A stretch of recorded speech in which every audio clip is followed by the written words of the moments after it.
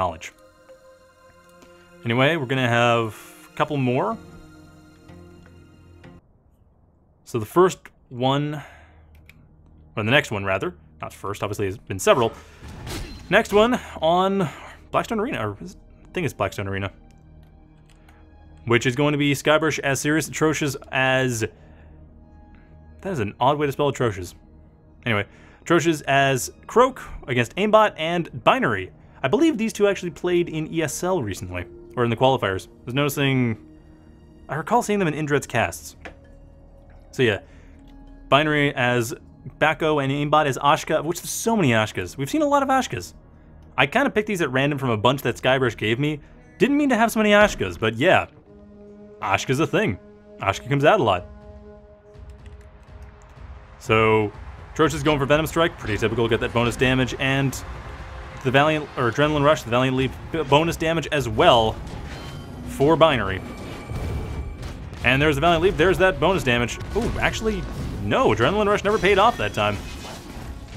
And it looks like, at this point, Red Team kind of getting forced away, but at the same time, Skybrush putting themselves into 2v1 situations, and Blue Team losing control of center, Aimbot trying to take center. Ooh, nice. Ooh, that Lava Strike, if only Binary hadn't hit the Petrify Shield down, that Lava Strike would have left, the center rune open. Red Team would have totally had that. Instead, Blue Team gets it. Skybrush waiting for a proper opportunity to use Astral Beam, and I think this is it. Luna striking out, and I don't know. I mean, clearly Skybrush is saving it, because they normally would be using their EX Celestial Strike at this point. There it is! And getting a pretty hard Blood Axe hit. But still, that kind of turned it around. That really damaged Binary's health. But Binary going for the same thing, going for the ultimate into... Ooh, nice teamwork there. Flame Strike on top of that. Unfortunately, don't see Aimbot going for the jump. Did they have Searing Flight on cooldown? They must have Searing Flight on cooldown. Because I don't see any other reason why that would happen. And nice to see coming out there. Didn't quite work out. Good dodge from Bakko. I mean, good dodge from Binary. That's what they want to do. Get the heck out of there. And another camouflage not really working out. You know, that's a 10-second cooldown. You got to make use of that. The Deceit was a good idea, although admittedly in a 1v1 situation, Deceit, while good, is more just, you know, it's good for setup kind of thing. And it looks like Red Team managed to get that. Binary with that extra health, but the camouflage stun getting stopped. Nice Valiant Leap timing. And, oops, let's watch that again. I mean, it's... There's the ultimate. Outside. Gotta say, that's some really good positioning. That was, I don't know if that was intentional from Binary, but that spacing, that kept them right inside of the right inside of the bounds, right inside of the safe area that whole time. That was clever. I like that. So now, I'm a bit curious about Binary's choice. I'm pretty sure that Atroces is going to go for extra healing, and Skybrush, of course, going for... Oh no, Atroces is going for Frog Leap bonus damage. Okay. And damage reduction from Binary, and of course, Searing Flight Shield, because Ashkas always go for that. So, a bit more defensive from the Red Team. Kind of makes sense. I mean, granted, Binary did work out pretty well, but still, you want to be kind of safe, especially with the Croak around. And once again, moving in. At this point, just Binary is really focusing down Skybrush. They get Luna Struck a lot. And that is getting Aimbot hurt quite a bit. I mean, it's... For the most part, they're able to focus down Atroces, but still, Aimbot has been taking a fair amount of damage from those Luna Strikes coming in, and a nice ultimate hitting Skybrush. Quite a lot of damage. And finishing off Skybrush, Aimbot's ultimate at this point. I mean, Atroces might go for an ultimate, but I don't think they are. Honestly, they should be going for Deceits. They need those Deceits. No, they're going for the ultimate instead. That's... not really gonna... I mean, it dealt some damage, not really much. Didn't really amount to anything. That's what I mean, with Croak, you can't really go for your ultimate all that much because it's easily dodged. Deceit, on the other hand, would just be 1v1. Like, the game becomes 1v1 briefly. However, we do have a 1v1, but in a very disadvantageous position for Atroces. Aimbot's basically just got to hit once with a Firestorm. And a couple Firestorm bolts... Maybe a couple Fire Bolts. Yeah, now it's a couple Firestorm Bolts, and that's it. I mean, good healing coming in, but still. Definitely it seems like Atroces trying to turn the game around. Actually, Aimbot taking a lot of damage in the outside area, but Atroces not able to get enough damage in. I mean, that camouflage did not quite work. Like, there was one that came up just before the death. It was like... Actually, did it even come up? Was this toxin there? I mean, that was a... Yeah, there was the camouflage, but it was totally out of range. Didn't manage to get any damage in. That managed to get some damage in. And for the amount of damage that was dealt, and especially with the outside area dealing all this damage to Aimbot, didn't quite do the trick, though. So, red team up 2-0. Blue team's got to try to run this back, and what they really got to focus on is staying together. That has been their main weakness here. I mean, Binary has been doing their job, because part of Bakko's job, part of pretty much any melee hero's job, but particularly one like Bakko or Rook, you want to put your opponents into a position where one of them is out of the team and is just getting completely wailed on. That is a large part, not the entire point, but that's a large part of your strategy. And Binary focusing that even more with a shield sprint, and Skybrush going for the standard illumination, and Frog Leap healing, so nothing too out of the ordinary for the others, pretty much just going for the healing rights, or extra healing rights. And once again, Binary with that splitting strategy, and once again, getting hit by those Lunar Strikes. And like I said, the main problem with that is more so Aimbot getting damage. Now, Aimbot at this point doing okay, but Blue Team also doing okay. Neither team's managed to deal a whole lot of meaningful damage. Blue Team taking that center rune, and Red Team now with a bit more meaningful damage. One thing to always bear in mind, if you don't have a healer on your team, or support on your team, you're really needing that center rune more than normal. And especially since there isn't a lot of healing going on for the Red Team. There's a bit, Aimbot has some on Flame Strike, but that's it. And nice Petrify, ooh. A little bit mistimed the Firestorm Bolt there. They probably wanted to do it right as Petrify, and it didn't quite work out. Ooh, ultimate miss is not what they want, and Aimbot so heavily damaged they cannot stay in this fight. And unfortunately, triggering the counter, allowing them to be focused down. Good Searing Flight to get out of the way. Binary taking most of the heat from that Astral Beam, but still, it's not enough, and with the double 1v1s, good Lava Strike there. Good Lava Strike, get on mount, get back to a 1v1 situation, or 1v2 situation. Stop. Well, once again, it's really hard for Red Team to take that hit. They cannot take any hits. Good shot at the Lava Strike, but not enough. Not close enough to stop Atroces from doing their job. And at this point, Skybrush needs one good hit. And I can't believe the EX Celestial Strike missed. That would have been a kill. Aimbot is so low that basically anything Skybrush does will kill. Actually, anything either of them will do will kill. And I think Blue Team got that rune again. Yeah, they did. So Blue Team with the rune once again. If Red Team had that, this would still be a match, but now looks like Aimbot's down. Binary's gonna drop soon after. I mean, the guy of the ultimate, they're gonna try their best. If they can line it up, if they can get rid of Skybrush, it would help, but I don't know if they have this match. Just not getting that rune is a huge blow. Good Valiant Leap, good Bulwark as well, get out of the way, but unfortunately a little bit early, and the ultimate goes off, deals no meaningful damage, and that is a win or a round for Blue Team. So Blue Team on the board. Definitely needed to focus a little more on making sure they didn't get focused down, and managing to deal some meaningful damage to Aimbot early on that really just chipped them away.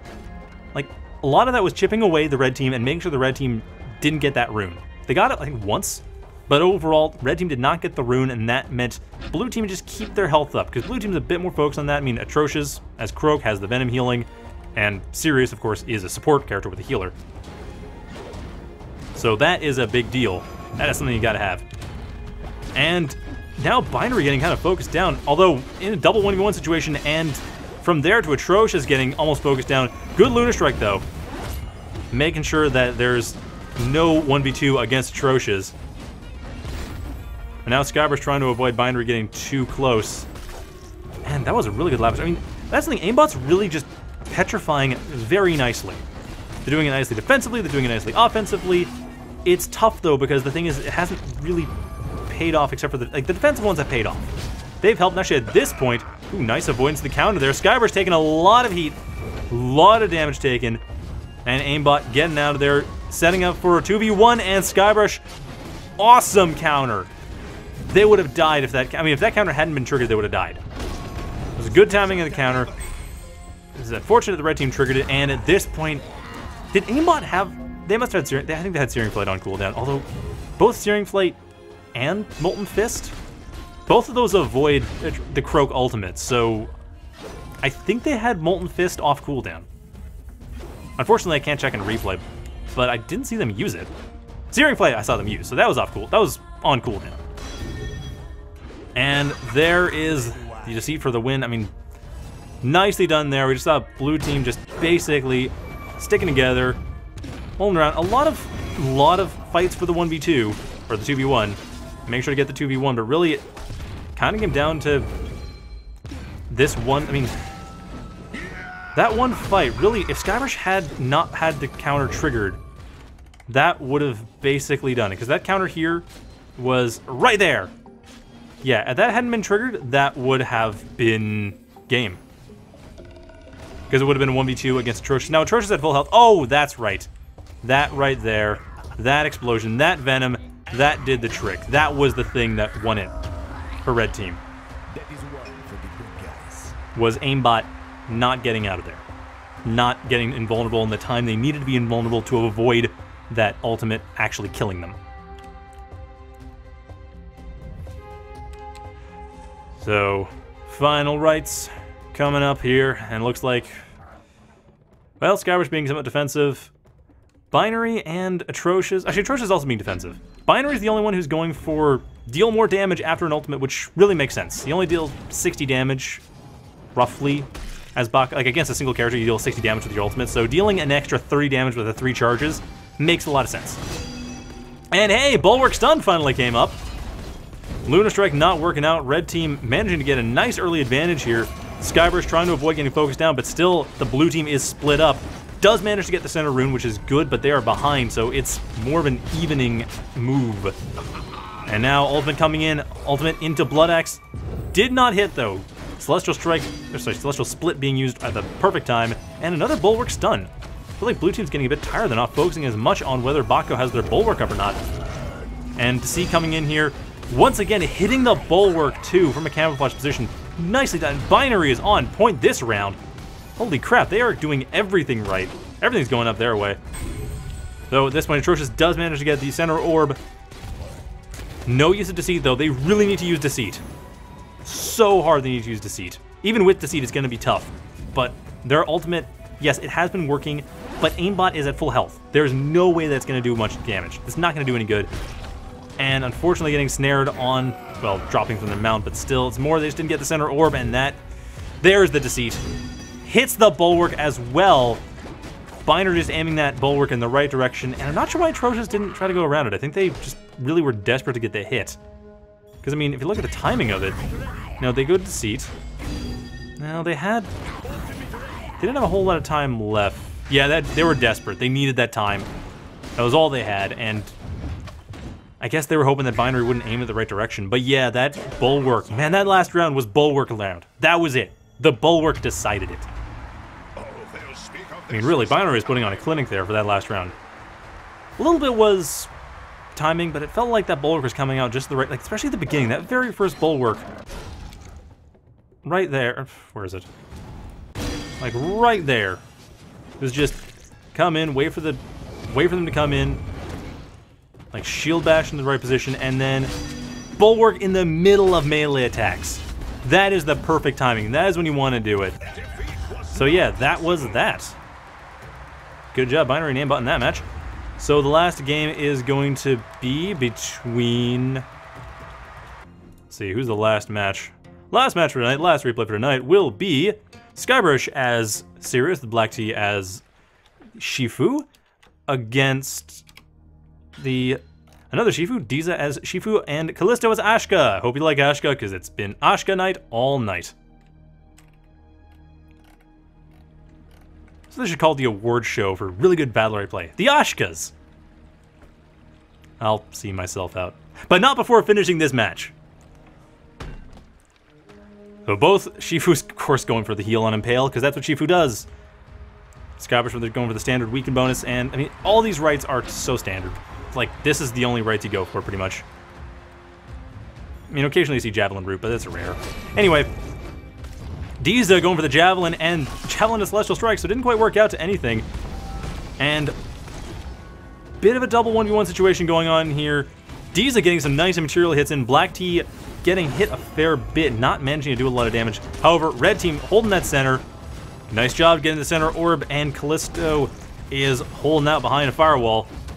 BlackTea taking a fair amount of damage trying to get in there. I mean, the one thing, of course, red team with the only ranged hero, it's going to be difficult, because Shifu is a melee hero of melee heroes. They're not like Bakko, for instance, where blood axe is their main thing. Their only ranged attack is javelin, and that makes them just go into melee. I mean, it hits for some damage, but that's it. So really, that was mostly just Ashka showing off. Hit all the things. Anyway, next one's probably going to be, yeah, if there's Kunju charges, Celestial Strike will be, sorry, Celestial Split, Blinding most likely, and then Shield, and more Kunju charges.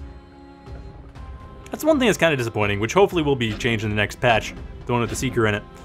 Hopefully they'll tweak the Battlerites a bit, because it does feel like there's only one choice. It's not just a metagame thing, it's really kind of calculated. Anyway, ooh, nice Flame Strike stun there, forcing blue team out. Red team not really in the center. In fact, it's more that Calistto's getting focused down, was split up, and split up again. Both, okay, blue team focusing entirely on Calistto here. Does not want to let Calistto get any damage in. And Skybrush, wow, that's all the pressure. Skybrush Celestial splitting as the Javelin comes in, as the blue team takes the center orb, and there goes Calistto. Actually, blue team took the center orb, right? I feel like... Yeah. No, it's actually red team took the center orb. Never mind, my mistake. Diza stole that center orb. Nicely done, and once again we should see an Astral Beam, because Skybrush loves using Astral Beam. There it is, right at the end of the Whirlwind, into the Astral Beam, and that's not counterable. So, both Kunjus are on cooldown. And nice timing for material, nice timing for the Fleetfoot there. Exactly what Diza needed, and ooh, perfect Tendon Swing. Perfect Kunju, however, coming in from BlackTea. Unfortunately, Diza did not have the charges to go for just standard an Impale. Because that Impale, I think, would have been death on BlackTea at the time. I'll jump back to that after the match is over, but I'm pretty sure that that Impale would have made it a 1v1. It would have been a hard 1v1 against Skybrush.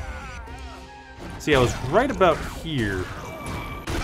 I mean, granted, the Impale damage wouldn't have been much, but... Let's see.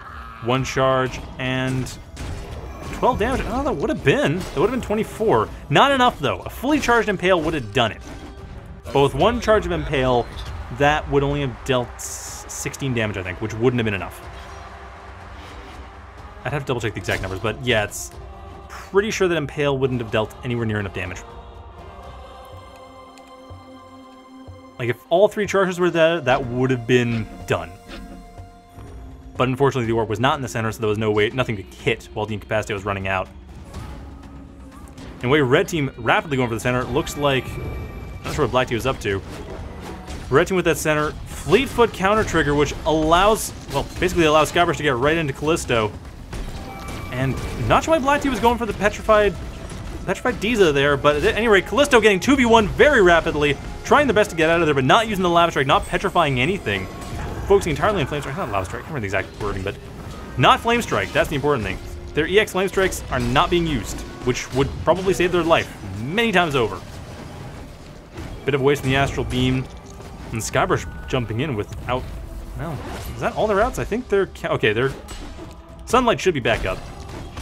And it looks like red team took that center orb again. And Sunlight out, Celestial Split still in, but that's going to need to be used. No, never mind. Lunar Strike being used to get out of that 1v1 there. Nice cancel from Calistto. Good on you. Cancel that Firestorm. Don't trigger Kunju. But Calistto once again getting focused down, and ooh, nice Whirlwind. Very nice Whirlwind. That is meaningful damage. Perfect timing on the Fleetfoot 2 to avoid Lunar Strike. So Diza doing a great job here, and another Astral Beam gets rid of Calistto. And Diza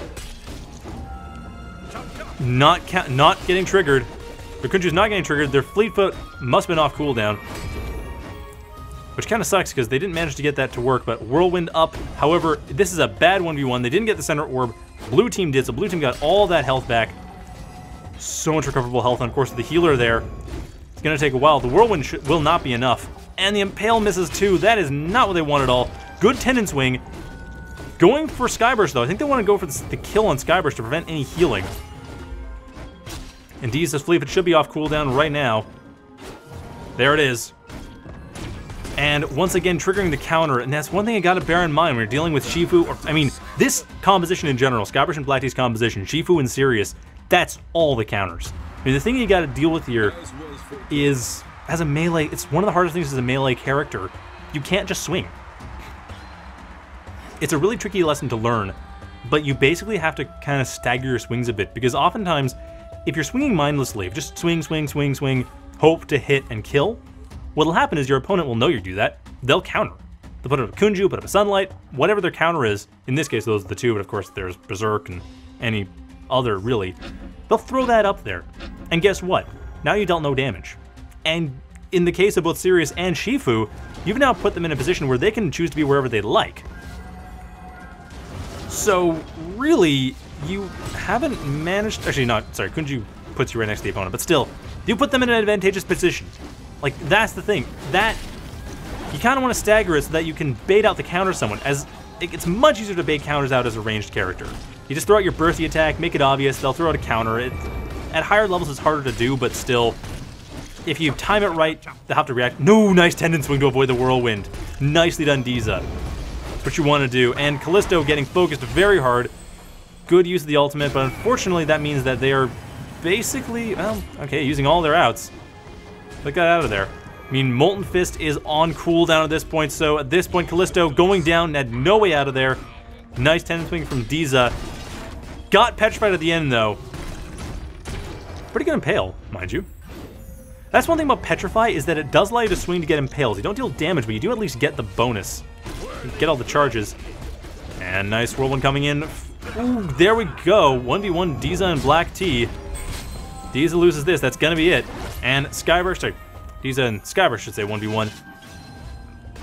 So Diza, ooh, they lost the center orb right there. Skybrush just stole it. Right under them, nice celestial split. But yeah, it's gonna come down really to who fails to trigger counters. They're about the same health, they both have pretty much equal counters. Everything's off cooldown. And Diza gets hit first, does not counter that. Avoids the Lunar Strike. Okay, good Fleet Foot. Good avoidance of counter. Good bait there. Diza's got on it. And Skybrush does trigger Diza's counter. Gets tendon swinged into, not quite into the muck. Takes a bit of damage from the muck, from the outside, from the unsafe areas, but not quite enough. And at this point, oh, another miss of the counter. Diza's really on point in this 1v1. Avoiding Lunar Strikes, avoiding counters, getting another Kunju trigger, and of course the Kunju does add charges as well thanks to the Battlerite. Tendon swing to the center, not quite enough, and it looks like it's going to go down to the muck, and that's what it comes down to indeed. What were they waiting for? I mean, they had Incapacitate. It's right here. Right here, there was an Incapacitate. Like, the Kunju got triggered, Tendon Swing got hit. Oh, yeah, I got triggered. Ooh, 44 health left, no easy way to deal with that. I think at that point, all they could really have done, because the longer they wait, the more likely Sunrise is back on cooldown, or back off cooldown, would have been just, like, the Incapacitate is just the damage. Or keep swinging, hit the rune as much as possible, get the charges, impale, and then swing once and win. But yeah, that just came down to the outside. Chip damage up to, or chipping the damage up to you got the outside. I mean, that's it. And that's gonna be it. That was a good set of matches. Thanks again, Skybrush, for those replays. So, hope you enjoyed that. That is going to be it for me tonight. And if you have replays you want to have casted here, just send me a message, either on like a comment or over Twitter, or if you find me on Discord, just send me a message. If you want replays casted, because I really enjoy watching some good replays, and I do have replays, so I'm not desperate for it. It's just, if you want, let me know. Throw them up here. Always glad to have them. But anyway, for now, thank you for watching, and have a good night, everyone.